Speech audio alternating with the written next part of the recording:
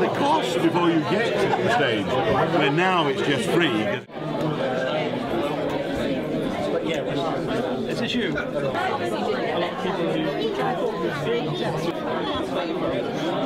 We're here really just to sort of spread a bit of information about the proposal for a wind turbine to go up on the A606. We feel that if we can get information out there and just help people to understand a little bit more about the background to wind turbines, they're more likely to understand that this isn't a project which is necessarily green. We feel that there are much better alternatives for providing green energy, certainly something which doesn't have the kind of impact on the landscape and the local people as this one would have. One of the committee came to see me yesterday at the surgery. Quite a few people have written to me. And I said I would come along, largely to have a look at the exhibition, because one thing I wanted to be clear about, which I wasn't wholly clear, obviously, on paper, was exactly where this wind turbine was proposed to be, and to get a better idea of what exactly was causing all the control. Let me begin by making clear, it's not my decision, and it's not actually the government's decision either. The key decision that has to be made is made by the elected members of Rushcliffe Borough Council, which is the planning committee considering this application.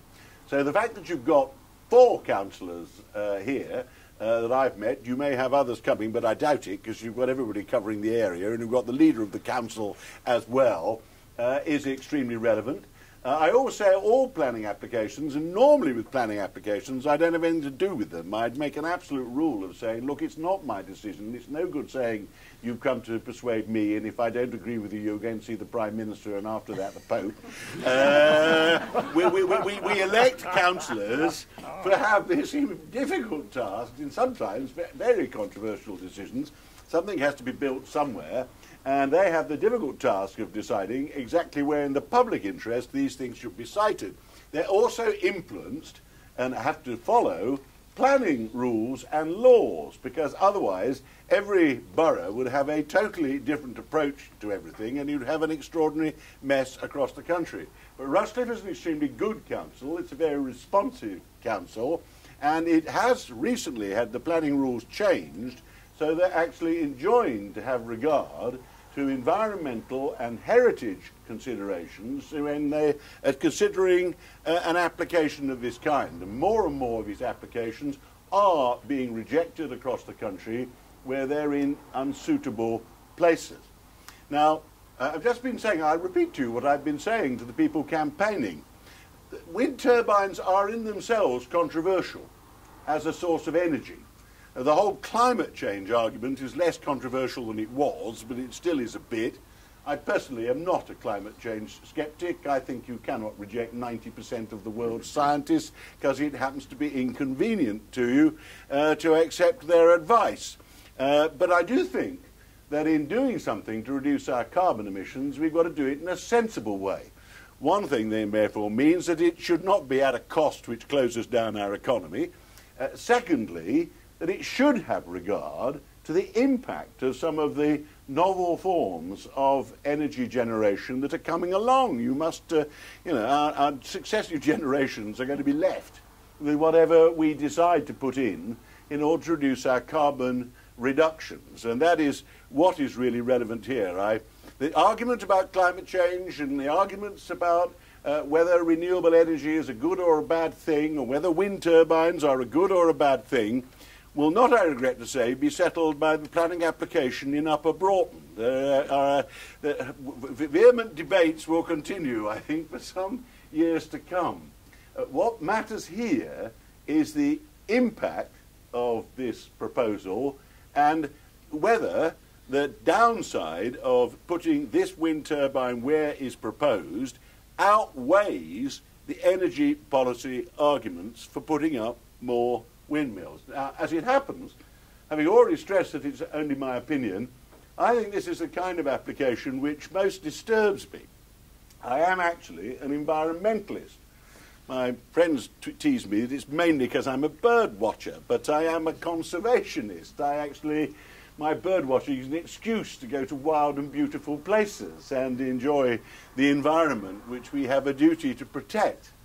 And I think across the whole of Europe, including in the United Kingdom, some of the wildest and most beautiful landscapes that we have been virtually destroyed by putting up wind farms. But objects, as is being pointed out, bigger than Nelson's column in Trafalgar Square, are being stuck in the middle of the landscape.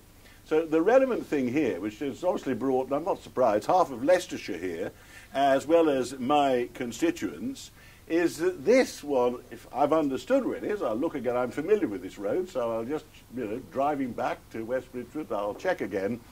It will be visible over a vast area of the Vale of Belvoir, and I happen to think that the views from this ridge that runs to Hickling, and the views generally, the landscape, the general setting across the Vale of Belvoir is one of the most beautiful sort of settings and gives some of the most beautiful views that we've got in this country. The Vale of Belvoir is a little known, I think, probably luckily for us, although I see we're trying to boost tourism.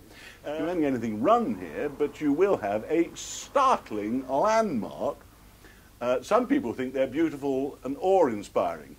Well, so's Nelson's column, but you wouldn't put that in the middle of an otherwise unspoilt rural landscape visible over a vast area in a fairly dominant way. You'd put it in Trafalgar Square. Where you put this wind turbine, I'm not quite sure, I won't suggest. But don't remain silent. Most planning applications, people come to the MP when it's already been granted, because they haven't bothered to take any part in the consultation. They haven't bothered to approach their borough councillor and give him or her their opinion. But now it's been allowed, they think someone should stop it. And there I get quite emphatic that there is nothing I can do. Indeed, once they grant it, if they grant it, the borough council are not legally empowered to reopen it all and start saying, well, we'll have another look and see if we want to change our minds. They have to settle it. So that's why all the borough councillors have come. That is why I'm here.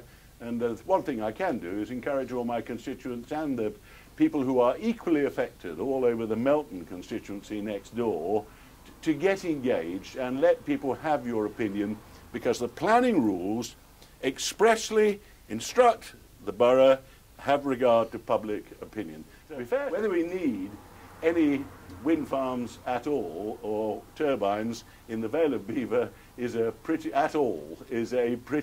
big issue. And if you get one, they do breed a bit.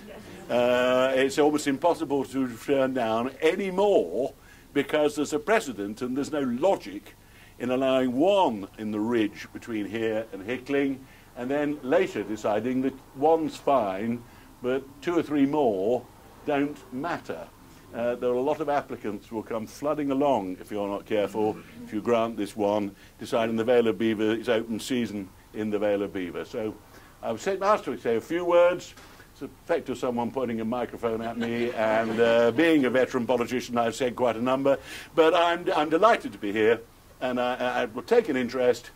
If you are opposed to this, what you're trying to do is persuade people that you're sensible, your arguments are right, and they're decent people, and you want people to agree with them. I think Kenneth Clarke is a powerful man.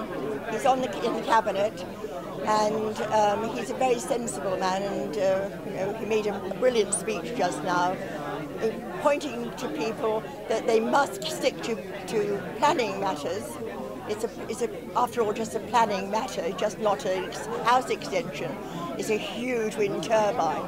It's very uncomfortable that the church is involved in a project of this sort. It does make it difficult, because we innately trust that the church is going to be doing something for the benefit of the community. It's very difficult for the people who work for the church locally in the villages, because they've had no kind of involvement in this project at all. And yet they're having to take responsibility locally for what's a very unpopular project. I've got involved because the view that we have in Nether Broughton is going to be seriously affected by this proposed wind turbine by the Diocese of Southall.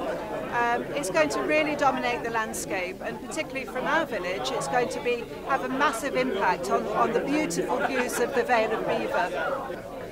So a 220-foot wind turbine right up there on the escarpment is potentially going to be, the noise is going to be amplified throughout the Vale of Belvoir. And we won't know if that happens until it's put up there. And that, I think, is actually really a huge potential hazard that we cannot quantify. And yes, it says over there, have a cup of coffee if you're shocked. I am shocked. It's great to see that there's a real change of tide in terms of people looking in more detail at these wind turbine projects and deciding what's effective technology and what isn't effective. So it's great to see those changes coming into place. The subsidies have to go. It has to be a lot of letters.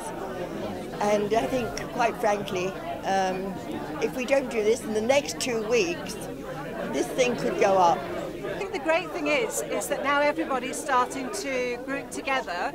We're all sharing information. There's the website Voices Against Turbines, and I've spoken to quite a lot of people today that have got applications all the way across, and everybody is absolutely marvellous. And we're saying, yes, we've done this, yes, try that, and it's working incredibly well. It's marvellous.